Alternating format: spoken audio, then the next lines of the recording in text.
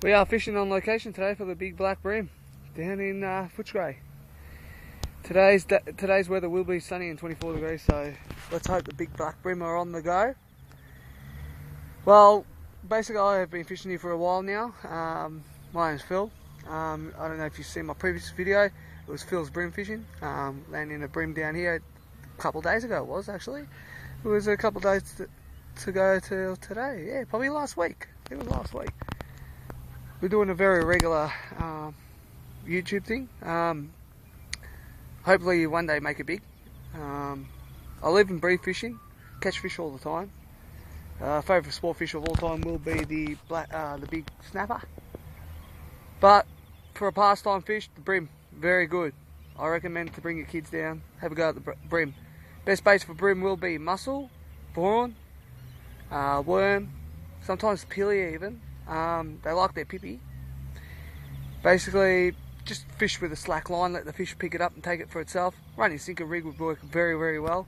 Or the method I use, just tie a jig head straight to the end of your line, slide a bit of bait on, basically leave the slack line, as you can see here. Just fishing with slack line, see? Just a nice spin outfit, nice little reel. Nothing too fancy, nothing too expensive. Basically, once the line goes tight, the fish has got it in its mouth. For all the other fishers out there, that, you know what I mean, like that, you know, for your snapper fishing. Yeah, guys that do their snapper fishing, you'll know what I mean. You'll get a run out of these fish, especially the big ones. They like to take it and run. For all your other bream fishers out there that use the soft plastics, my location, not that very good. They prefer the bait. If you want to give it a crack down here, yep, by all means. But the fish aren't recommended to be eaten out of here. There's a bit of mercury in the water and stuff. But all in all, it's good fun, mate. It's good fun. Catch and release. I like to promote my catch and release. I've got a good friend that I talk to a lot, Alex, Prestige Fishing. As you can see up here on my arm. Gives me a few bits here and there to wear while fishing. He makes good fishing clothes. Or he orders good fishing clothes. He has good game rigs. Does a lot of game fishing. So just go onto the website up here on the hat. And that would be www.prestigefishing.com.au. Basically, just talk to Alex on there. He'll help you out with all your game fishing needs. As in for lines, he gets his lines in. He's got bulk spools of line, 10, 20, 30, 40, 50, 100 pound, and then big bulk spools too. So if you need any fishing gear, jump on to www.prestigefishing.com.au and Alex, he'll be happy to help you out. And yeah, he's got also he's very, very good prices with them. He's very, very reasonable. He's probably one of the most reasonable prices I've ever seen in fishing gear. I do get a bit of stuff off him myself. Basically, yeah, have a look at prestigefishing.com.au and yeah, go from there and tell Alex that Phil sent you.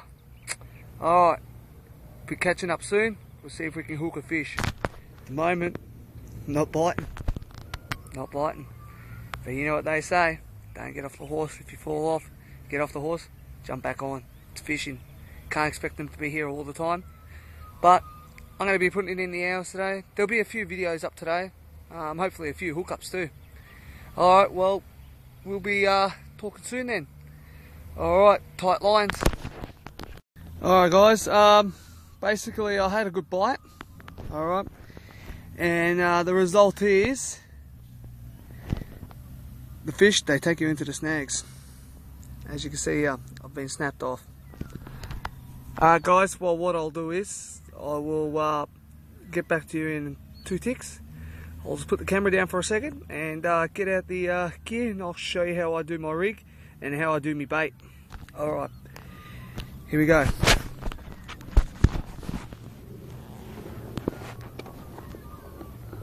First off, what you'll need is a couple of jig heads. I recommend if you're going to come down to this location, yeah, bring a few with you. Basically, I've gone through nearly a whole packet already in the last week. A couple packets, sorry. I use the G heads Usually with a light weighted one, due to the fact that the brimmer can be very picky around here, and if they do pick it up, feel a bit of weight or a bit of tightness in the line, they won't hesitate to spit it. Plain and simple. Bream, could be very picky when they want to be.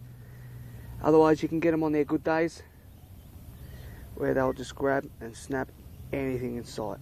Well, if you can get them on that day, you're lucky, because they're the best days.